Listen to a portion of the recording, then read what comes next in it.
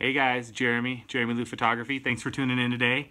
It's Christmas Eve, so Merry Christmas to everybody. You're gonna see this after Christmas, but Merry Christmas, and hope everybody's having an awesome 2016 going into 2017.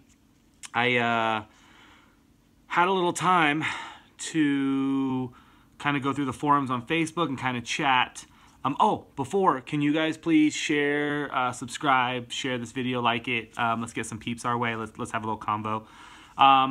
Today, I actually handled this the wrong way, but today we're going to talk about split shifts in a wedding or an event. Let's stick with weddings to keep it safer, to keep it a little easier. So what a split shift is you charge an hourly rate. So whether you charge 8, 10, 12 hours, your client sees a way to, they think, save money by asking you to come for part of the wedding, leave, and then come back. Already some of you may be cringing at this thought, right? For instance, when I work continuously regardless. I did have a wedding when I first started. The way their wedding was set up was the ceremony was in the morning. It was an 11 a.m. ceremony, and the reception wasn't until 6. So I agreed. I said yes. I wasn't thinking, but I remember at the end of the day, I actually was super sick at this wedding too, so it didn't help. But at the end of the day, I wanted to kill myself. I shot for 3 hours and then took a 4-hour break and then came back to the reception for 3 more hours. Even though it's kind of like shooting 2 different events within one day, it was still the same event, and for some reason it kind of changes. That's a little drastic. What I saw on Facebook, on some forums, and actually kind of talking to other photographers about it as well, was a little less drastic. So say your client wants to book you, and you have a 10-hour package and a 12-hour package. They want to go the 10 hours, but they're like, hey, we don't want pictures of us eating, so can you just not shoot for 2 hours? Do whatever you want, come back. And shoot the rest of the stuff for us, and that'll save us 2 hours of work or of payment. My answer, surprisingly, is no. It's continuous, right? When you guys book out, when you guys do your pricing for your packages, for your weddings, aren't you automatically thinking it's continuous? Do we now have to put in something that says, hey, it's continuous? You can't just piece and match me. So that's where I stand. But I know the biggest issue is how do we tell our clients that? If somebody asks you that, you don't want to lose this wedding, do you? Or you might want to. But how do you then go about reasoning with them? Because that's basically what our job is. It's to reason, right? We're small business owners. We reason with people who can go into a TJ Maxx or a Target and freaking get whatever they want. And that's kind of killing us as a small business. So you get an email and the client goes, all right, so can we split that up? We don't want to do a 12-hour package. We really don't want to pay you for eating.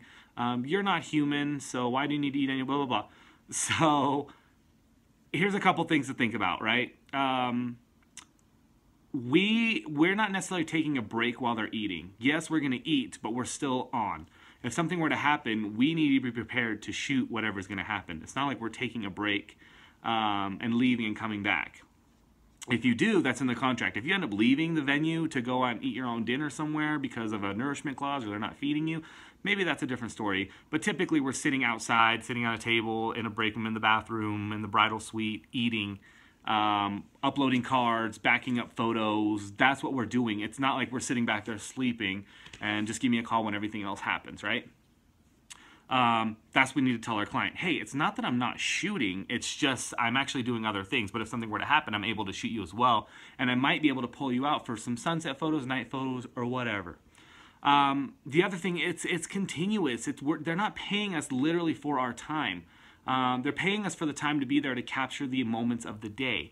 They're not paying me for every minute that I'm there. They're paying me for my general time that's there. That's my package. So if I charge $3,000 for 10 hours, they can't break it down to $300 an hour and then break it down from there, 300 divided by 6. They can't. It's not the way that it's done.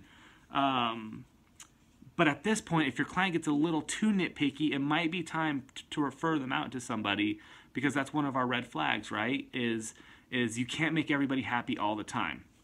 And hopefully this client is just somebody that just doesn't know, and they're thinking, if I don't need them for that time, then why am I paying for that time? This is why we need to build relationships with our clients, photographers. You need from the beginning, from the day you book them, to let them trust you, to help them out, to guide them, to ensure that you're the professional. Don't let them ask questions. Answer the questions before they happen. I have a whole different workflow video if you guys go back on my YouTube and find it on what I do from beginning to end. But let me know what you guys think. Do you do split shifts, or have people asked you about split shifts? And does it save them money? Do you like it? In those 2 hours that you're not shooting, what do you do? Are you able to book another session? Booking another session would be the only time that I would allow it. I would say, you know what? I can totally do a shoot over here on the side for 2 hours before I come back. And then, so I'm not out money, so I can do it. But when I book a wedding, I book the entire day out for them. It's their day. Those of you who know my package, I have an all-inclusive package. I don't have hourlies. I do create their timeline, so I don't have to worry about that situation ever. I got smart that way. Anyways, guys, thank you so much. Please share, like, subscribe, comment below. Let me know what you guys think. I'm going to keep these videos coming. Again, tomorrow is Christmas. I have a lot of downtime because I'm not working today, so we're just at home. Dinner's happening in a couple hours, and we're going from there. Peace.